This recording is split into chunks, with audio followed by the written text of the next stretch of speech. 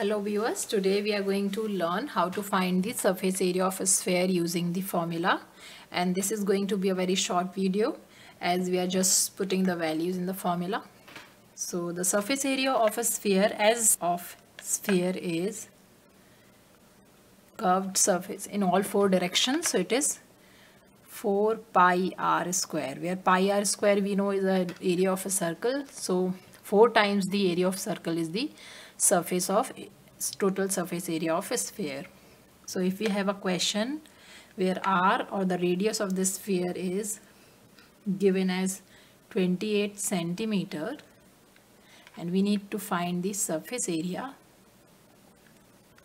so we will write it here and substitute the value 4 pi r square.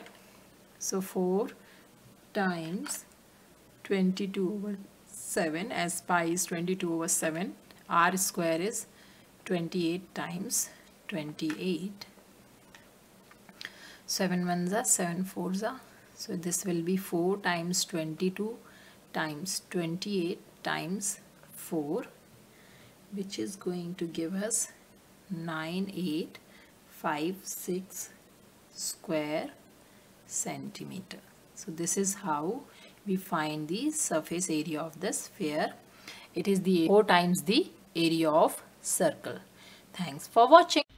Please like, comment, subscribe and share my videos. Thanks for watching.